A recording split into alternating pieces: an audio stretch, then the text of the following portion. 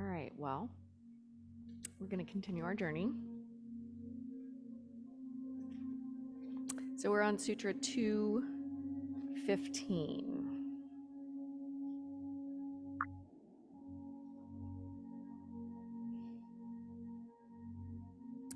So our guide, Swami Satchidananda, before I read the sutra, this is what he says about it. He says, here, Patanjali gives a very important sutra and a great truth in the spiritual field. If we could only contemplate this for at least a little while daily, our lives would be completely transformed. This is the sutra, not to build it up too much. He says, to one of discrimination, everything is painful indeed. Due to its consequences, the anxiety and fear over losing what is gained, the resulting impressions left in the mind to create renewed cravings, and the constant conflict among the three gunas which control the mind.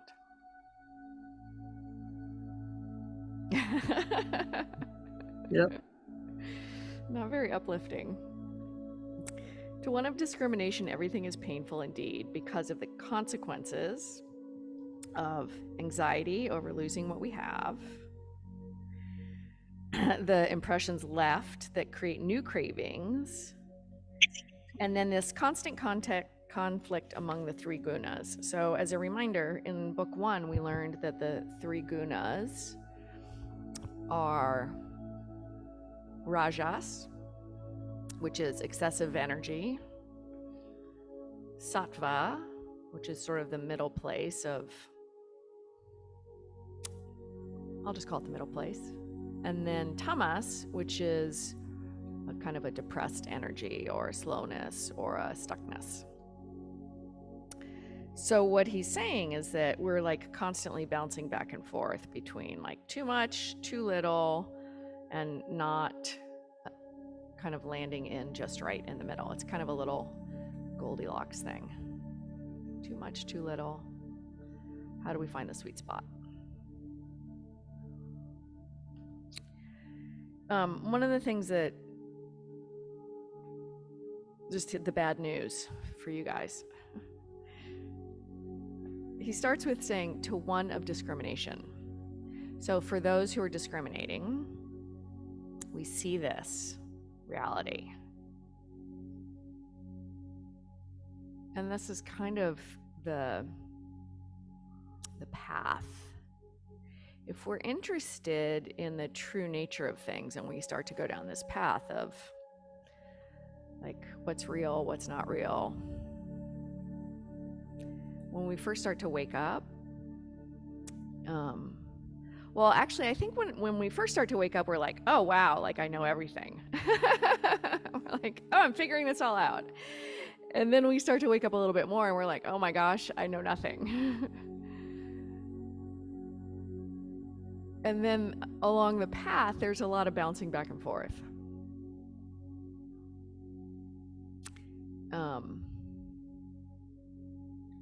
And you can't not know once you've started down the path, right? You can't just say, I don't really want to accept what I'm starting to understand about the nature of reality. So this is a difficult path, I guess, is part of what I'm sharing in solidarity with you. I'm on this path with you, and I'm having my own difficulties with some of the nature of reality. I mean, and as I read this chapter, I was like, oh, yeah, that. So imagine you have a high position appreciated by people. Everything says you're a great person, and then you love it, and then it goes away. I feel a little bit of that around the yoga studio. I'm like, yay, I built this great thing. And then it's like, oh, wow, you're going to have to give that up and move on to something new. Or maybe you accumulate money and then it goes away. Or a nice house on Dutch Island. Or a BMW. There's just like all the things that we get, and then we're like, oh yeah, not that. So, I bring this up for our own, each and one of us, introspection around our attachment to things, to ideas, and then the pain that comes from that when it's not as it was.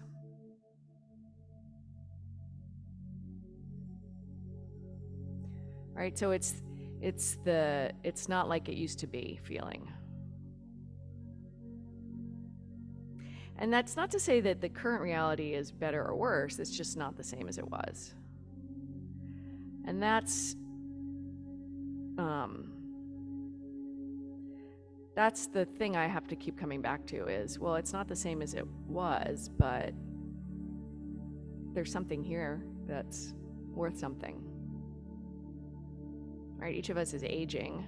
We're all experiencing well, it's not like it used to be. But that doesn't mean it's good or bad. It just, we're clinging.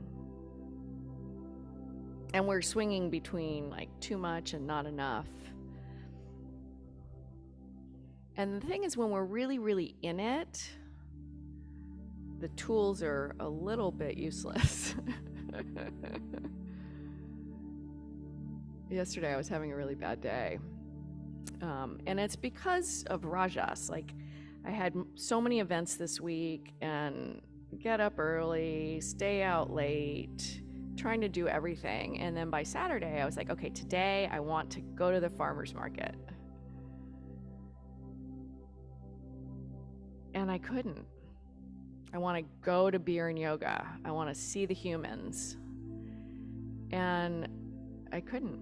I just got up, made my coffee, did a couple things, and then I went back to bed. And then there was this like voice in my head that's like, no, you need to be doing things. This is your day to do stuff. I was like, no, I can't. And then I got in a fight with my husband because I was feeling crappy about myself. And then I went to go talk to him. Finally, I was like, okay, I need to talk about this. And then he started talking all yoga speak to me. Oh, that made me really mad. Oh. So anyways, I don't have any answers. I just have, when we start to wake up, it's painful because we're not there, and then we look at ourselves and we're like, but we're not there. So I don't really have anything to offer in terms of teaching today other than like, I'm right here with you. You know, I'm on the path. I'm trying to be with what's here, and it's not easy. So I'm going to invite us to meditate. I did meditate yesterday. It looked like laying down in my bed with my earbuds in, listening to Insight Timer. I was like, okay, I need something. Jeff came in and I was laying in my bed with my earbuds and he's like, what are you doing? I was like, I'm meditating. I said with force. So anyways, let's meditate, whatever that looks like today. We just like start again. This practice of start again. So, somewhere the gunas of effort or ease or nothing.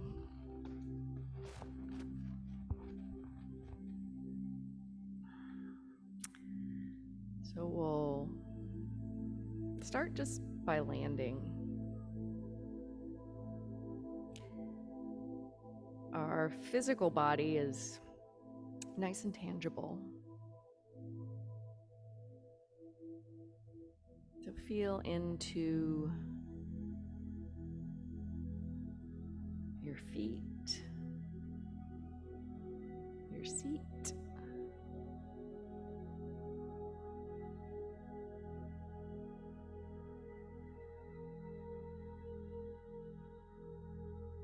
Feel into what is most tangible, what seems most real.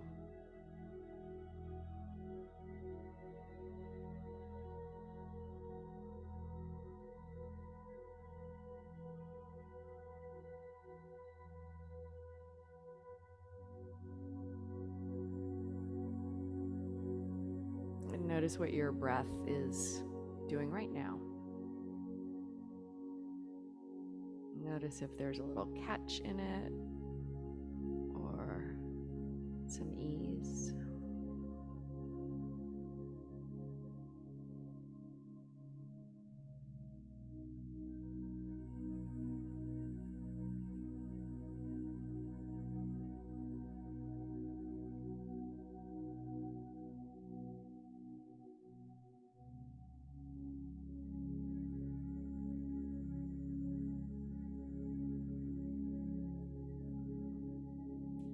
Notice any gripping in your body.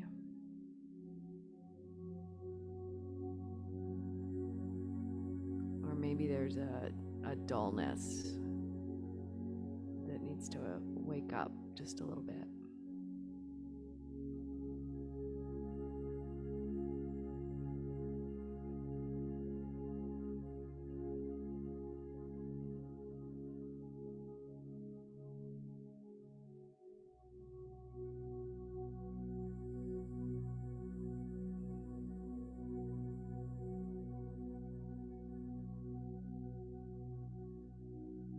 Notice your hands, just as the observer.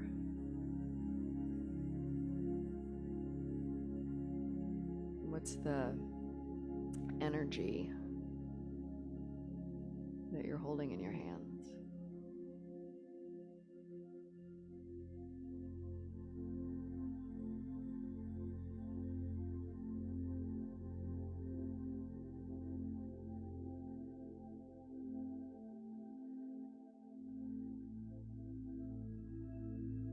And what about your jaw, your tongue?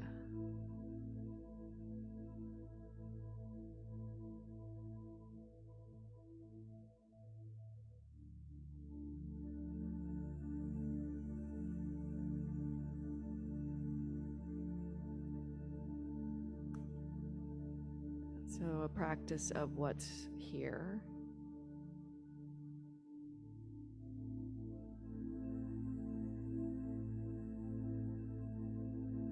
And doing our best not to judge it, just to be like, oh, this is here.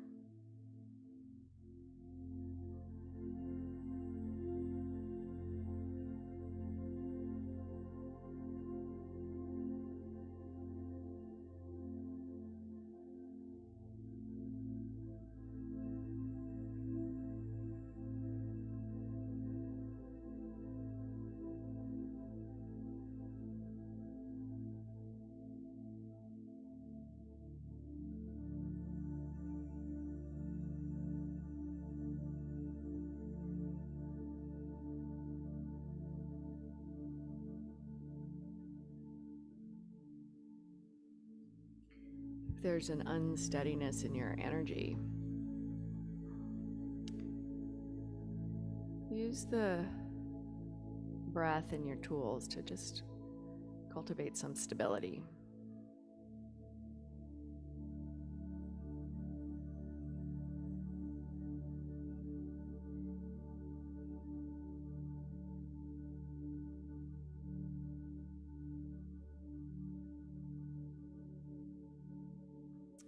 If there's some dullness, use your breath to bring in some energy.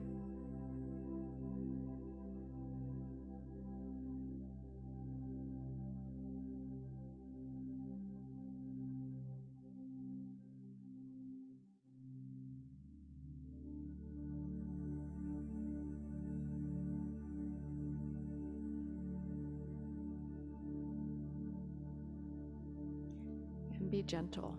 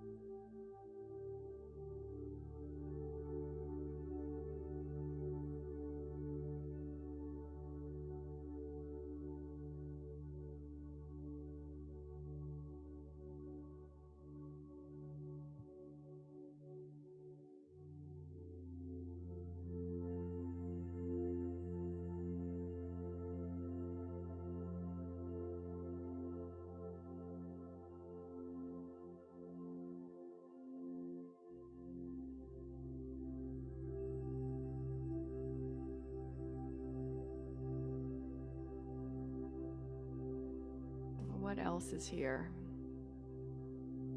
for you right now?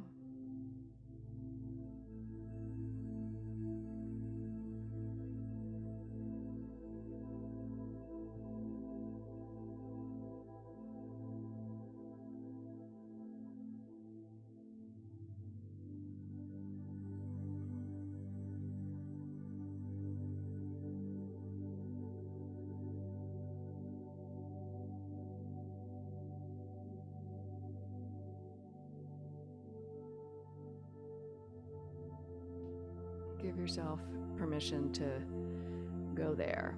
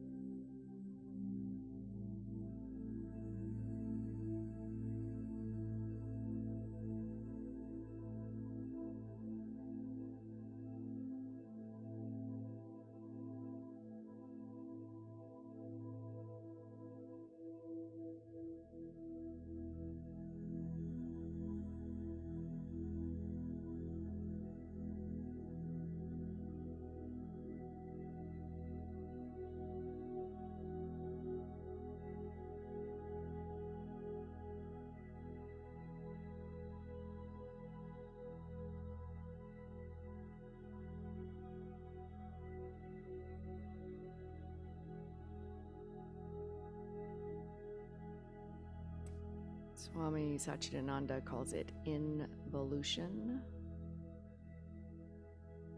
going inward.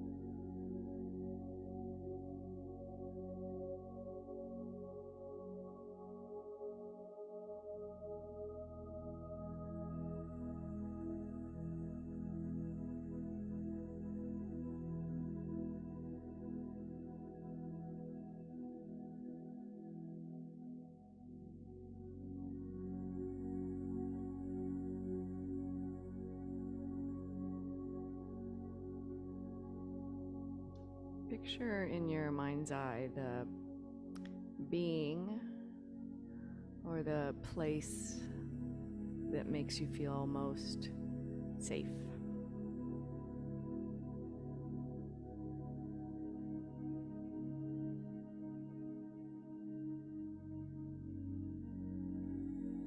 Be with that sense of nurturing.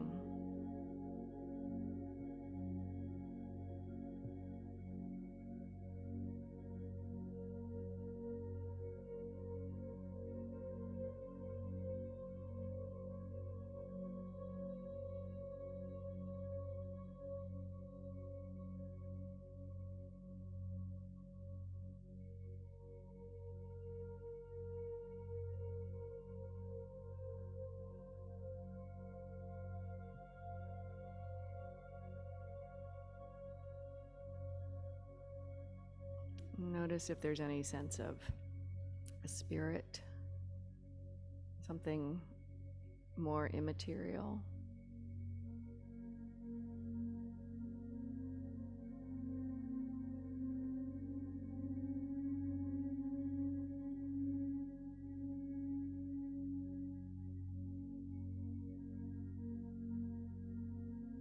A feeling from the inside that's nurturing.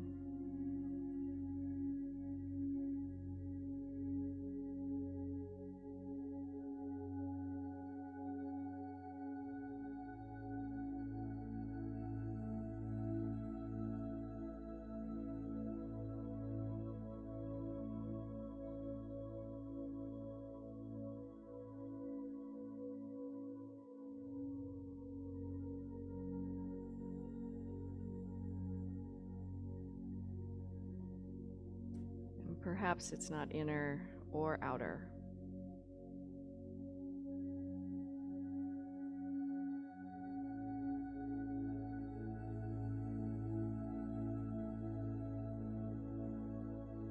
Just a peace all around.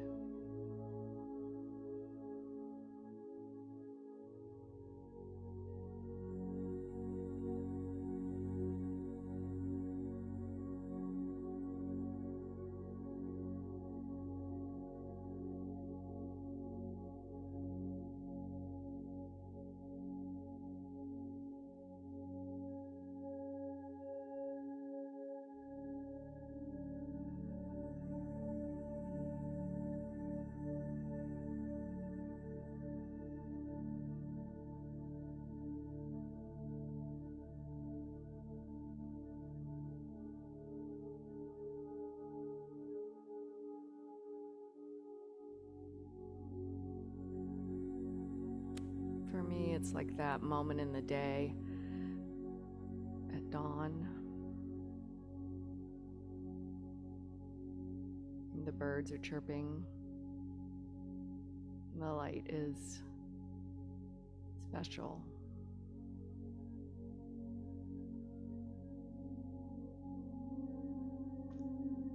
And everything is okay.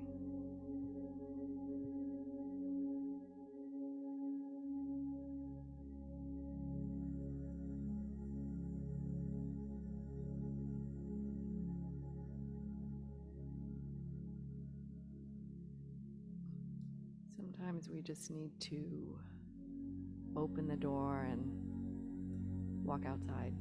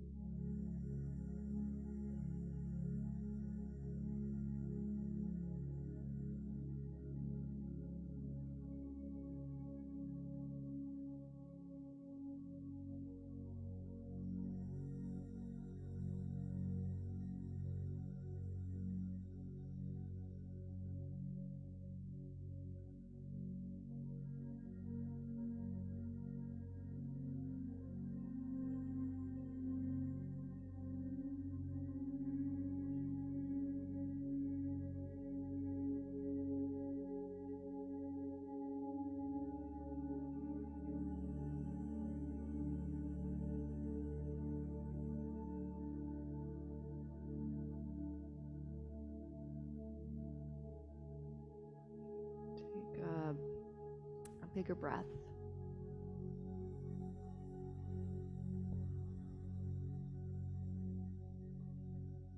Do that again when a nice big clearing.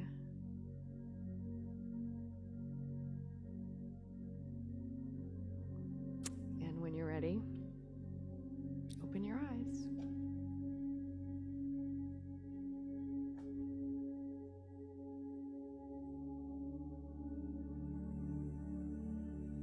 I see some smiles, some just comments, insights, questions. Yes, Jessica. I just wanted to say how incredibly useful I find it to have the practice of gratitude. Sorry about my dogs.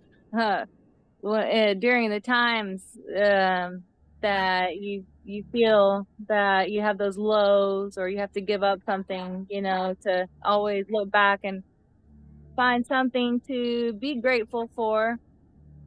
And also, I find that it doesn't matter sometimes how broken you might seem, like in your physical or your stature or whatever it might be, because what really is important is your spirit. You can still shine through no matter how broken you might seem. Like a good example is like people like, I take inspiration from people like Stephen Hawking, who's extremely like disabled but brilliant mind, can shine through in your spirit you know, and find ways that even though you're broken in certain ways, to still like muster up that resilience and still find ways to be sparkly, you know, because what else is left, you know, if you're not going to be like that? You know, your other option is to let life beat you down, you know. Yes. Thank you. Yeah. And I think you know. Yes. You've been beat down a couple times. We all have. Yeah, we all have. Well, I love you guys. Marcia, did you want to share something? Well, I just want to say thank you for speaking your truth. I've just got a lot going on myself with what's going on in the world. I'm also got a big birthday coming up, and I've got Passover Seder tonight with lots of people. And your words were just very comforting this morning. And something that I read, and Jessica just touched upon it with the gratitude. In this meditation this morning, I'm outside on my porch and the birds, just life is so beautiful. And something that I read, when you have to do something, just flip it, like I get to do it. So all of a sudden that just came into my head, I get to have this Seder, host this Seder tonight with friends and family. I get to experience an 80th birthday. It's just the mindset of changing it. So thank you for speaking your truth, because it's helped me, and I'm sure helped everybody else.